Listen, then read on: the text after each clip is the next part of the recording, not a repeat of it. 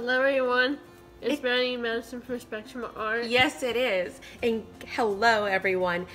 Today, yes, welcome to Spectrum Art. We are going to be sharing how we created our own flatback embellishments using silicone molds.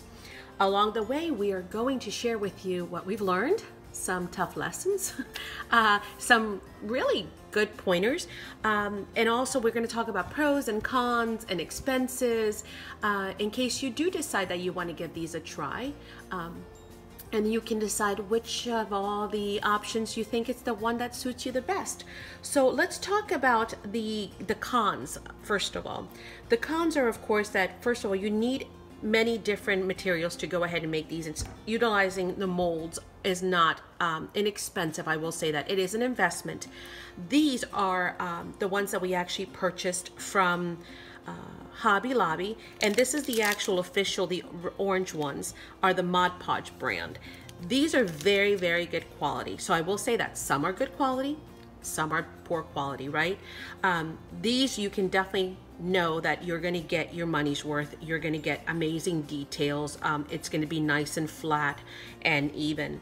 We did also get some other ones from Amazon, and those are pretty good quality as well. I wouldn't say any less inexpensive or less expensive, but I will say that at least you get more of a variety, right? Because obviously they have a lot more different makers out there. Now, I also went ahead and ordered some from online through overseas, you know, the Chinese stores, and buyer beware, it's hit or miss. Some of them are quite nice, like these. Some of them are very poorly made. I mean, you can see that, you know, they're just fraying everywhere. They're a little bit cheaper material. Some of them are not even flat or even. We had a button one that we tried yesterday. Let me see if I can find it, where one of the buttons, it was all, you know, it wasn't even, let's just put it that way. No matter what you poured into it, the mold on the bottom just wasn't shaped right. So some of the detail is not as crisp, some of them are not even, some of them are just plain right. Look at this, it's paper thin. And so depending on what material you use, you couldn't even use it. Some of the material you will be able to use with these.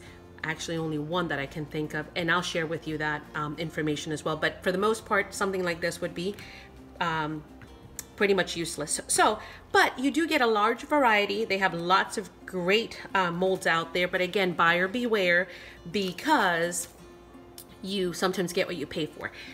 Some of them are quite large, which is beautiful. I'll show you this one. Some of them are quite small. So again, it all depends on what you work on. Like this one right here, this pocket watch is adorable, but it's so very minute that unless you're working on something like altering a ticket or a very small embellishment, you really are not going to be able to see that on anything just about. So, but anyway, we got quite a few of them. Just wanted to show you some different sizes and quality of materials. The pros to making your very own is, number one, you have an unlimited supply, right? And you have them anytime you want. So let's say that you're working on a project and you need some gears, and you know, you need 50 more gears. You can just go ahead and whip them right out, right? So that is the good thing. You don't have to drive to the store or order them and wait. So that is one of the pros. The other thing is, of course, again, the details and the intricacy of some of these molds is just gorgeous. When you buy flatbacks at a store, sure, it is faster, it is cheaper, it's less messy, and all that. So for that, I will give you that. It might not be worth as far as the consumption of your time and the mess to make some of these. But you will not get these. To get this kind of like this key, to get that kind of a flatback embellishment, it's going to cost you. It's not going to be cheap. Some general ones like these, maybe like the jewels, you could probably find those fairly inexpensive, although not at this size. But when you get into the ones that are really, really intricate, like flowers and birds' nests and stuff like that, it is going to be pretty hard. Like this one is, you know, a little bird's nest with the little eggs, and then a bird on a branch. I mean, the details are absolutely amazing. So let's talk about now that we've looked at some of the molds, we've learned about some of the pros and cons, let's look at individually the ones that we did actually end up using, the materials. I'm going to share with you 4 today, okay? And then you can go ahead and decide, again, if you want to give this a go, make the investment and all that, and put the time into it. And more importantly, which material would you rather use? Sorry, had a camera hiccup, but let's go ahead and review the materials. So the first one that we went ahead and used, or that we tried out, was an inexpensive method, which is just using your hot glue gun and glue sticks. Couple of pros is the fact that it is very inexpensive, right? It is super quick because as soon as it dries, you're ready to go. You will need your hot glue gun, you will need some sticks, and you will need a, where is my spatula? I thought I had it right here. You'll need a silicone spatula, because if you want to be able to get into those really small crevices and get some great details, you're gonna have to push down. And even at that, it is not the easiest. Here, let me find a piece of paper and I'll show you what I mean. You will see that some of them still have strings. Some of it is a little bit lumpy. Some of them are pretty good. I know the gears, see the gears, how there's like little holes and areas. See that? You can see it better on that side where it did not connect. It's very hard to get the details. That one's a little bit better. And so again, you know, practice also is going to make perfect. But here's a perfect example. If you look at this clock, and I think we did 2. Yes, let me clear these off so I can show you those 2 in contrast. See this one? Much better. See that one? Not necessarily, so it's actually missing the top. And it's very hard to see when you're missing little spots because it's clear, right? But it does get better with practice. Is it my favorite method? No, it is a little bit of a, you know, it takes work, let's put it that way. But it is very inexpensive, no odor, fairly quick. The best thing, what I love the most out of this, and why I might continue to try and figure out a way to go ahead and use it, is because of the flexibility. So say for example, you are working on, let's say, a project like this, and you want it to go ahead and put this on and wrap it around. Look at that, it just goes right on there. So I absolutely love that. So that might be one worth revisiting and playing with again. Then the next one that we went ahead and used was this. And this is an acrylic latex silicone tube. You will need the tube and you're going to need a spatula. I will tell you that it is a very slow process and it is very messy.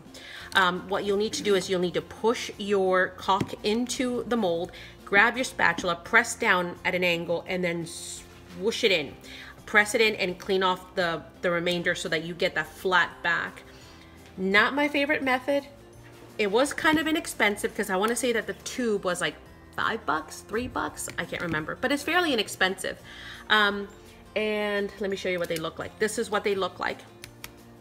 So you can get some great details if you work into it, but see, even here are some areas that are missing. Here, you know, I'm gonna have to go in if I want to and clean out those in between spots. And here, see, you still have some that I haven't peeled off. So, I don't know. This one I'm kind of on the fence on. I probably would not do it again just because of the amount of mess that it actually creates. But I will once again tell you, very easy to paint. Actually, I think I missed some details there. Very easy to paint, and also what? Moldable, right? So it can go around a project or anything that you want to go around. I mean, look at that. How beautiful is that border around anything, right? Okay, so that was the Alex paste. So that was method number 2. Method number 3 was we use air modeling, clay from Hobby Lobby. And not as difficult, not as messy, a little bit cleaner. Not my favorite, and I'll tell you why. Yes, you can get some good impressions if you really press down into the mold. But there are areas, let me show you where, like this key, where, you know, you still get those little edges, and in some places it doesn't give you that crisp detail. But above all, the reason why I do not like this method is because it is clay and it just snaps. Actually, I was going to show you guys one. and I snapped it just by, you know, putting it in the little container. So very, very fragile. So until this is glued down, you got to treat it with, you know, kitty gloves. So not my favorite method, although it's not horribly expensive. It's probably the mid grade of the two. This was 10 bucks for this whole pack. So, I mean, you could get quite a bit out of this, but again, I don't think that I would recommend that. All of these, by the way, are low odor and easy to paint. Actually, all of them are very easy to paint. The last one that I saved was probably our preferred method, but I really, really need to work on it because the third thing that we used was UV resin. And this was actually recommended by a fellow crafter and artist, Itty Bitty. She showed it to us, I think during a live or something. And I went ahead and purchased it. You will need the resin. You will need a UV light, and you can either use this one or I have my little flashlight one somewhere. I like this one because it's got a wider surface. It's meant for nails, but it's got a wide surface, so you could get, you know, I was able to shove the entire mold in there like a little bakery oven. It was quite convenient. So you'll need those two items. That's all you're going to need for these.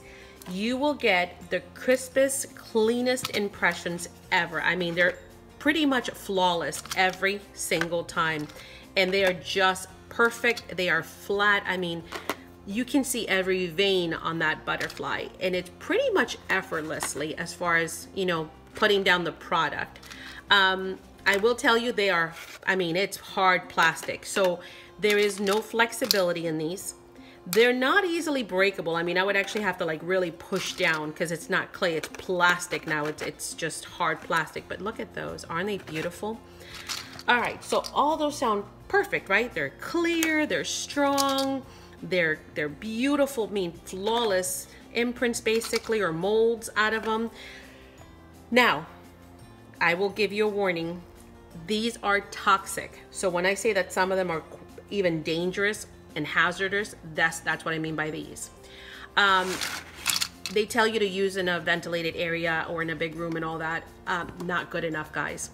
If you're gonna be doing just one or two, maybe, okay? Maybe you can get away with it and it'll be okay. If you're gonna be doing more than a few pieces, do me a favor, do yourself a favor. Go outside. Go outside, because I'll tell you, I had the windows open.